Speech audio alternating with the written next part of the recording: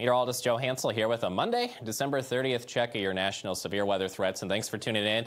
Cold air is starting to intrude across much of the north central and Great Plains region of the United States, but still way above normal temperatures along the Atlantic seaboard. Miami near 80, D.C. near 68 degrees, basically around 10 to 20 or so degrees above averages for many locations near D.C. So the warmth continues for you today, but a strong area low pressure will continue to stretch and strengthen over the Great Lakes, and we got a lot of wintry impacts. Wintry showers, heavy snow, freezing rain from New England, Great Lakes region towards the upper Midwest, and a trailing cold fronts will bring in a possibility for thunderstorms along the Atlantic seaboard today.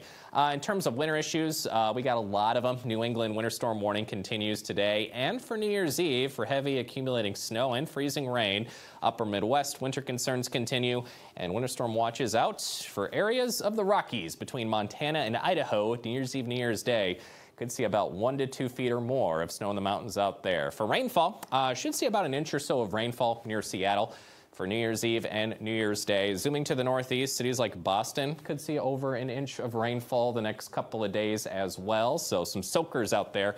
In terms of snow, we'll see heavy amounts in areas New England, the upper Midwest, Great Lakes region, and Intermountain West. So plenty of snow to go around. In the upper Midwest, should see a couple to a few inches of snow in Minneapolis, about 2 feet in the forecast for both system and lake effect or enhancement snow across the UP near Marquette. Cities like Portland, Maine to Caribou, between 5 to 10 inches of snow expected for Monday through Tuesday. In terms of severe weather, watching for a little sliver of that. Zooming in out east, areas of southern New Jersey, Delaware, Maryland, just north of Norfolk.